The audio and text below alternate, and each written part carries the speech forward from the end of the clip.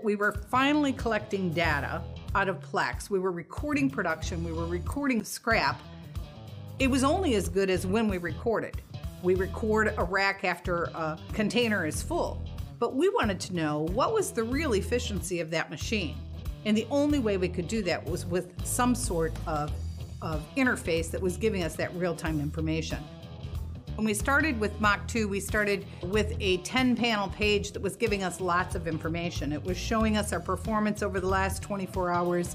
It was showing us scrap in the last 24 hours. We kind of had it a little too complicated. Today we have a very basic panel screen. It's showing you your job, your part, how many parts you've made on your shift, what's left to make on your shift, and what your performance is to OEE. We made it part of our KPI last year, and we were asked to drive efficiency improvements for $5 million across the organization. We took a handful of parts, analyzed them, and said, okay, these are going to be the parts that we're going to improve. We ended the year well over $9 million. Putting that whole thing together with those visuals on the floor, like light bulbs went on inside of people, and they really drove for the improvement at each of those work centers, and we're looking for ways to make it better. That's what Mach 2 gives us today.